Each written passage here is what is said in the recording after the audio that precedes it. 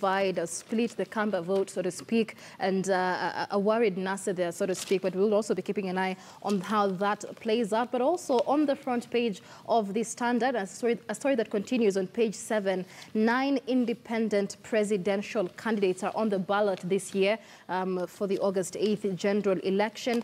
And of course, the concept of independent candidates is one that is fairly new to Kenya.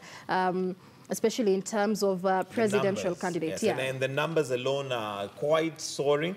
Looking at the nation, it's talking about 4,000 cleared to run as independent candidates. Of course, not all of them will make it to parliament, but it still creates a problem for the major political parties because there's going to be a lot of horse trading and a lot of canvassing between the two. And then one wonders if a member of parliament, for instance, is independent. How independent are they? Yeah, and I don't know if we've had such a high number of independent candidates ever, but even just a high number of aspirants this time looking to get into elective positions. I wonder what informs these numbers, first of all. Is it just a quest to get a job, you know, because the rates of unemployment are rather high, or is it a quest to really serve the people of Kenya? Absolutely, and it also brings to question, Michelle, the question of what ideologies do they have?